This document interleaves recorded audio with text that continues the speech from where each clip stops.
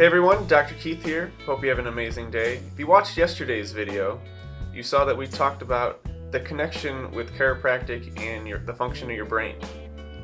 Today we're going to talk about how that influences ADD and ADHD.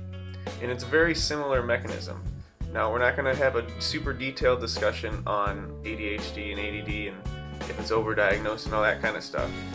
But there's many changes that can happen when the spine isn't functioning right and then the brain isn't functioning right. And ADD, ADHD is one thing that can happen. So if you are, if you're kids or if you seem to kind of have these type of things going on, it may be that your spine isn't functioning like it should.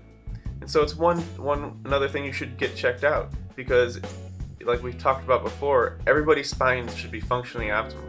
Sometimes it presents with certain symptoms, and sometimes it doesn't. But we always want to make sure that they're functioning optimally, especially if something like this is going on. So if you do know someone who's suffering from that, have them come in and get checked to see if that's possibly something that's contributing to them. I'm Dr. Keith. Choose to be amazing.